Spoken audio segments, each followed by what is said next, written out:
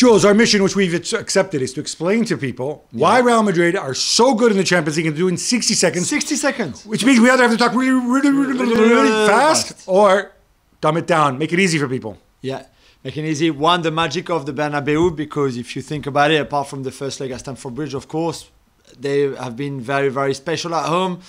I think it's the fans. I think it's the vibe within that stadium. Even it's Juanito. 90 minutes is a long time at the Bernabeu.